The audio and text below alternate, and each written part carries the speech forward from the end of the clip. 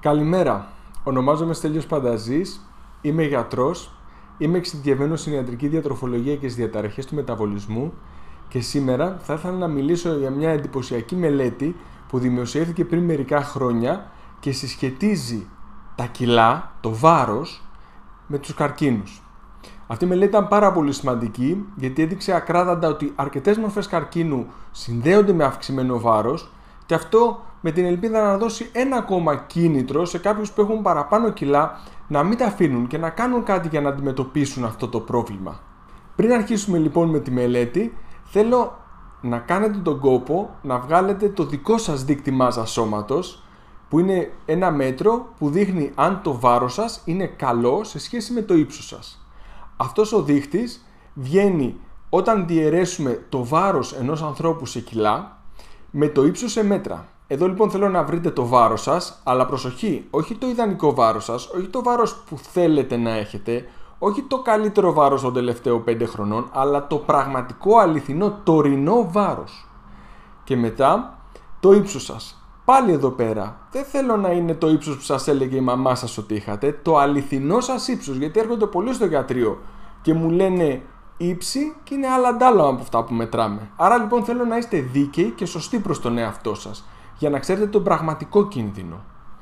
Άρα λοιπόν, για να μην προσπαθήσετε να κάνετε εσείς τις πράξεις μόνοι σας, σας έχω εδώ πέρα αυτό το πίνακα, ο οποίος συσχετίζει στην κάθετη γραμμή ύψος, στην οριζόντια βάρος. Το μόνο που έχετε να κάνετε είναι αυτή τη στιγμή να συσχετίσετε, να βρείτε στην πάνω γραμμή το βάρος σας, περίπου, είναι ανά 5 κιλά, μπορείτε να υπολογίσετε κάπου στη μέση τέλος πάντων, αν δεν βρίσκεστε ακριβώς στο 91 ή στο 95, και το 93 κάπου στη μέση, κατεβείτε προς τα κάτω, βάλτε και το ύψος σας και δείτε σε ποιο σημείο βρίσκεστε. 29, 30, 35, ο δείκτης είναι τέτοιου τύπου.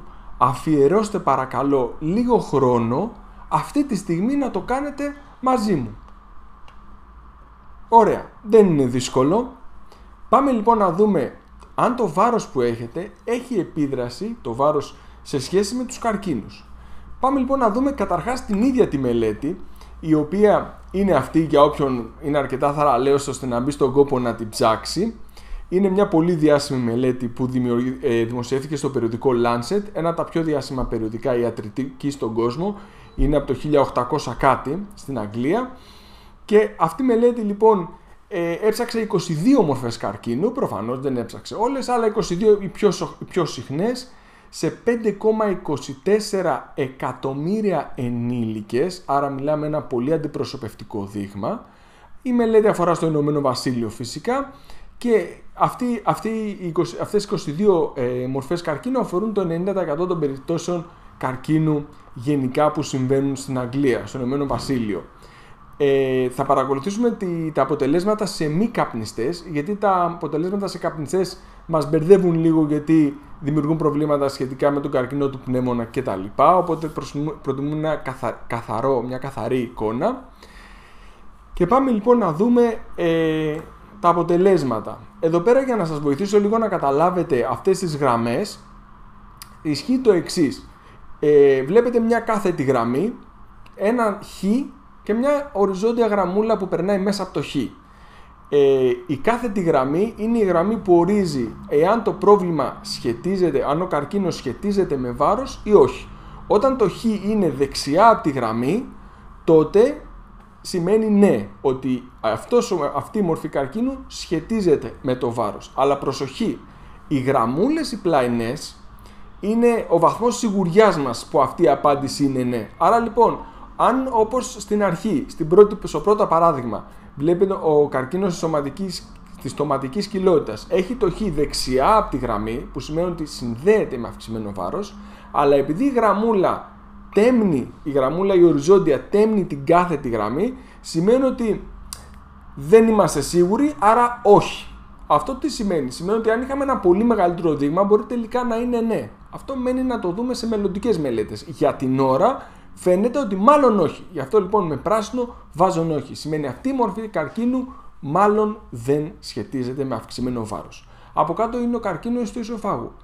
Η καρκίνος του ισοφάγου ναι, γιατί και η οριζόντια γραμμούλα τελειώνει δεξιά από την κάθετη, άρα γι' αυτό είμαστε σίγουροι ότι σχετίζεται με αυξημένο βάρος.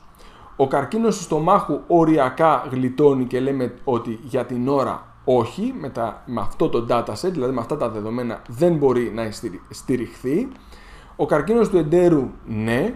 Μάλιστα, όσο πιο μικρή είναι η γραμμούλα της αβεβαιότητας, δηλαδή όσο η οριζόντια γραμμούλα όσο πιο μικρή είναι, τόσο πιο σίγουροι είμαστε για το αποτέλεσμα. Όσο πιο μεγάλη είναι, τόσο μεγαλύτερη αβεβαιότητα έχει. Και η αβεβαιότητα οφείλεται φυσικά στον μικρό αριθμό των περιστατικών. Και θα δείτε ότι γενικά οι συχνές μορφές καρκίνου έχουν μικρή οριζόντια γραμμούλα, οι πιο ασυνήθιστες πιο μεγάλη. Άρα λοιπόν ο καρκίνος του εντέρου ναι, ένα έτσι σημαντικό ναι, του ορθού όχι, από ό,τι φαίνεται, οριακά και αυτό, ενώ ο καρκίνος του ύπατος ένα δυνατό ναι, δυστυχώς και αυτός.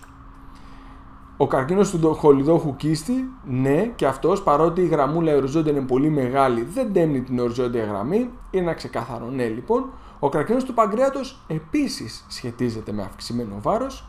Ο καρκίνος του πνεύμονα, όχι φυσικά, αυτό σχετίζεται με κάπνισμα πιο πολύ.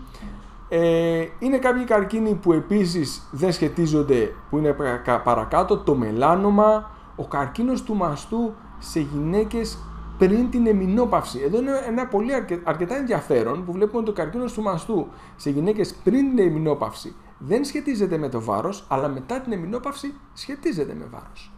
Και εδώ πέρα βλέπετε η οριζόντια γραμμή στο καρκίνο του μαστού πριν και μετά την εμεινόπαυση, οι γραμμούλες είναι λεπτές, οι οριζόντιες γραμμές είναι λεπτές, που σημαίνει ότι είμαστε αρκετά βέβαιοι για τα αποτελέσματα και μια εντυπωσιακή έτσι και απρόσμενη διαφορά. Βλέπουμε λοιπόν πως το βάρος επιδρά σε μια μορφή καρκίνου διαφορετικά ανάλογος πριν και μετά την εμεινόπαυση. Ο καρκίνος του τραχύλου της μήτρας, και αυτός φαίνεται ότι σχετίζεται με αυξημένο βάρος. Ο καρκίνος της μήτρας, ναι, επίσης. Ο καρκίνος των οθικών, ναι. Αυτό λοιπόν που λέμε γυναικολογικούς καρκίνους, με εξαίρεση ο καρκίνος του μαστού πριν την εμεινόπαυση, όλοι οι άλλοι σχετίζονται με αυξημένο βάρος. Ο προστάτης στους άντρες, όχι. Εδώ έχει διατροφή, παίζει ρόλο, αλλά το αυξημένο βάρος δεν παίζει. Θυμίζω ότι εδώ πέρα κοιτάμε το αυξημένο βάρος, όχι την διατροφή, έτσι, γιατί είναι και αυτός ένα καρκίνος, παίζει ρόλο με τη διατροφή, αλλά όχι με το βάρος.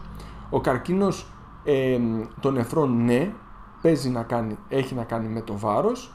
Ο καρκίνος αντιθέτως της ουροδόχου κίστης, του εγκεφάλου και του κεντρικού νευρικού και του θηροειδή, από ό,τι φαίνεται δεν έχουν σχέση με το αυξημένο βάρος, αν και το θηροειδή βγαίνει ένα όχι οριακό. Και τέλος, λέμφωνα και μυέλωμα όχι, ενώ η λευκαιμία ναι. Έτσι, εντυπωσιακό. Θέλω επιλεκτικά να αφιερώσω λίγα δευτερόλεπτα μόνο σε κάποιες άλλες γραφικές παραστάσεις, γιατί προχωράει η μελέτη και λέει πόσο βάρος επηρεάζει. Και εδώ πέρα λοιπόν βλέπουμε αυτές τις δύο γραφικές παραστάσεις για τη χολιδόχο κίστη, για τη λευκαιμία. Τι σημαίνει? Και οι δύο μορφές καρκίνου σχετίζονται με αυξημένο βάρος, δηλαδή το αυξημένο βάρος αυξάνει την πιθανότητα να εμφανιστεί ένας από αυτούς τους δύο καρκίνους. Αλλά εδώ πέρα υπάρχει μια μεγάλη διαφορά. Στη μεν χολιδόχο κίστη, όσο το βάρος αυξάνεται, η πιθανότητα να εμφανιστεί καρκίνος αυξάνεται κατακόρυφα. Έτσι βλέπουμε ότι τα άτομα που έχουν δείκτη μάζας σώματος 30 έχουν 60-70% παραπάνω πιθανότητα από αυτούς που έχουν 22, αλλά αυτοί που έχουν 40 έχουν 2,5 και 3 φορές δείκτη μάζας σώματος, 40 εννοώ, έχουν 2,5 και 3 φορές μεγαλύτερη πιθανότητα να εμφανίσουν καρκίνο στο χολιδόχο κίστη, ενώ στη λευκαιμία ναι μεν σχετίζεται με αυξημένο βάρος, αλλά όσο αυξάνεται το βάρος η γραμμούλα μένει χαμηλά, δηλαδή ναι μεν σχετίζεται αλλά όχι τόσο πολύ, δηλαδή αν έχεις δείκτη μάζας σώματος 30 από τη 40 η διαφορά δεν είναι τόσο μεγάλη, είναι πιο δηλαδή σχετίζεται με το βάρος, όχι τόσο όμως γραμμικά. Μετά έχουμε άλλους δύο καρκίνους που παραδοσιακά ξέρουμε ότι σχετίζονται με το βάρος, είναι στο ύπαρ, στο σηκώτη και στη μήτρα, και μάλιστα βλέπουμε πως στη μήτρα η γραμμή φεύγει κατακόρυφα προς τα πάνω και βλέπουμε ότι το αυξανόμενο βάρος απογειώνει πολλές φορές την πιθανότητα να εμφανιστεί αυτή η μορφή καρκίνου. Άρα θέλει μεγάλη προσοχή. Αυτά λοιπόν ήταν λίγα πράγματα για το πώς το βάρος αυξάνει την πιθανότητα σε κάποιες μορφές καρκίνου. Είναι σημαντικό να τα έχετε στο μυαλό σας. Και αν ξέρετε κάποιον που έχει πρόβλημα βάρους, πρέπει να τον κινητοποιήσετε, να τον βοηθήσετε να ασχοληθεί με αυτό και να μην το αφήσει. Αν βρείτε για το θέμα ενδιαφέρον, σας παρακαλώ να πατήσετε το κουμπί μου αρέσει, να το μοιραστείτε με άτομα που ενδεχομένως θα το βρούνε ενδιαφέρον και να γράψετε στα σχόλια κάποια θέματα που θέλετε να συζητήσουμε στο μέλλον. Σας ευχαριστώ πολύ.